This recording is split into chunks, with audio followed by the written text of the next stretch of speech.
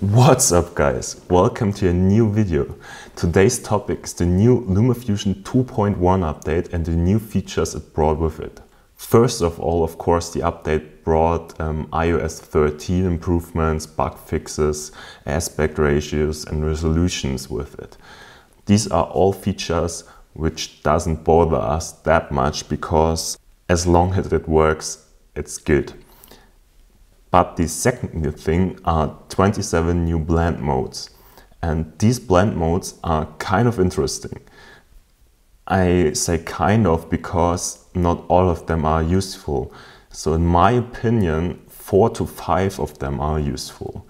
And I'm going to show you which ones I will use and why I'm using them. So we are jumping right into Lumafusion.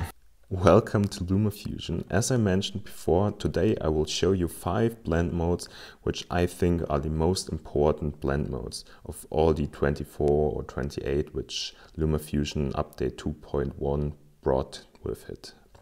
So we will start with the blend mode Darken. Again, the order is Mountain Range is top layer, Title layer is the lower layer.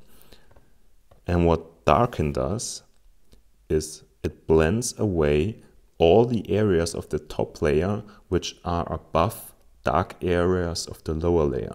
So the title is white and the background is black. So all we see of the top layer is the white areas of the title. And this gives a pretty cool title effect. Let's go to the second blend mode. This is Stencil Alpha. It looks exactly like the Darken blend mode, but the difference is now the mountain range is the lower layer and the title layer is the top layer. So what this blend mode does, it gives a kind of see-through effect by blending away all the white areas of the title.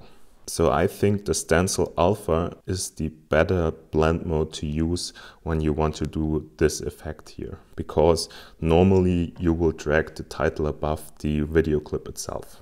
The third effect I want to show you is Darkest Color. What Darkest Color does, it blends away areas which are above dark parts of the lower clip. So in this case you can see, look at this area right here at the peak of the mountain. And as I move on, you can see that parts of the title disappear once they come to a certain area in the mountain.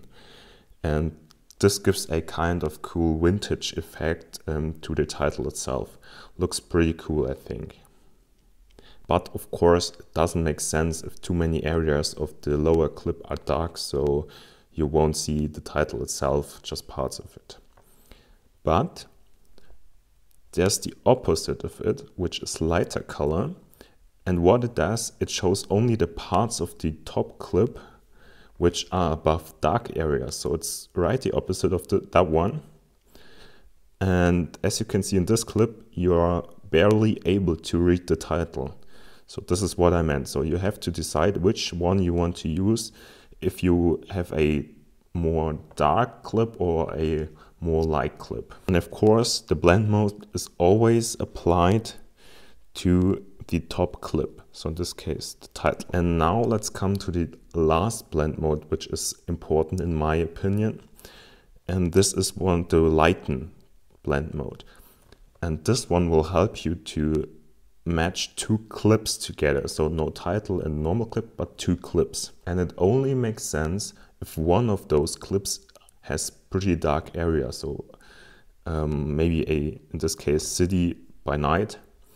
And above this should be a brighter clip. So maybe daylight. And as you see, you get this, you can see both clips pretty good. So you can understand what's happening in the image, and you can use this one to tell stories. So maybe you can fade it away so the person goes from a city to a landscape like this mountain range here, and you can use it to tell pretty cool stories. But be aware, this blend mode doesn't make sense if you use 2 clips which have pretty much the same exposure. So in this case you can see two clips. Both are filmed under the pretty same conditions, and you are not able to find out which mountain belongs to which clip and so on. So it's just confusing. Okay guys, I hope this will help you to decide which blend modes to use in which situation, but feel free to test out the other ones. I would recommend testing them out with a similar scenario. So at first of all, I would use them with the same as I did with a title layer with white text and black background. So you will see what kind of effect it has to this situation, which is pretty obvious because we have a lot of black areas and a lot of white areas. And the second scenario I would choose are two clips above each other. But what I would recommend is again one darker clip and one brighter clip. And then the third scenario are two pretty similar clips. So if you test a blend mode through all three of these scenarios, you will see which blend mode has which effect on these scenarios, and you can decide where to use it best.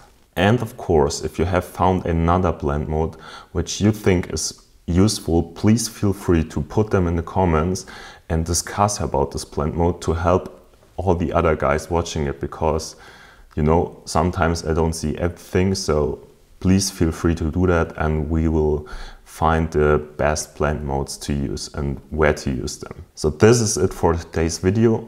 Please give this video a thumb up if you like it.